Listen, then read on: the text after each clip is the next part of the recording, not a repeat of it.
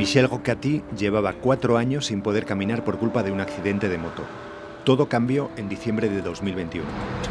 With the walker, I'm free. I can walk wherever I want. In this moment, they told me, okay, now I'm walking. El secreto está en este pequeño ordenador que le acompaña siempre y que lanza impulsos eléctricos a su médula espinal. I could implant this electrode array just under the vertebra and upon the spinal cord. And with this technology, we could access a broader region of the spinal cord in order not only to activate the leg muscles, but also the trunk muscles. We stimulate the spinal cord with spatio-temporal stimulation pattern that reproduce the way the spinal cord is activated naturally by the brain. And to do so, we have a mini computer that the patient can carry with him and that deliver the stimulation and adjust them, synchronize them with the ongoing movement. This technology is so precise that immediately after the surgery, the patient can walk and stand. But in order to use it outdoor, he needs to train, to come with us, and it will take some more time.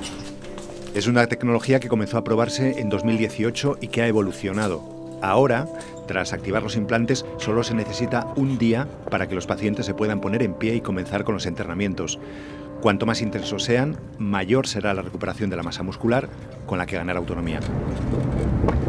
At the beginning, I was a little bit scared, but when I talked with Jocelyne Bloch and Grégoire Courtine, they explained me how easy is it the surgery.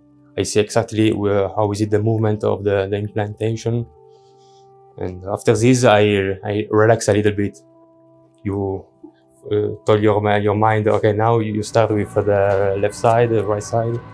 Every day I walk around 2 hours. Now my training is to improve the quality of the step. For the moment, I can walk 1,500 meters. And my goal to reach 1 kilometer for the summer, maybe, yes.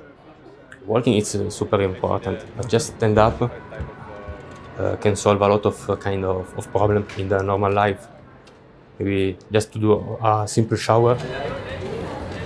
Sigue siendo un tratamiento experimental. Hasta ahora han sido tratadas así 9 personas. La empresa Onward Medical espera ampliar el ensayo clínico a más pacientes en 2023.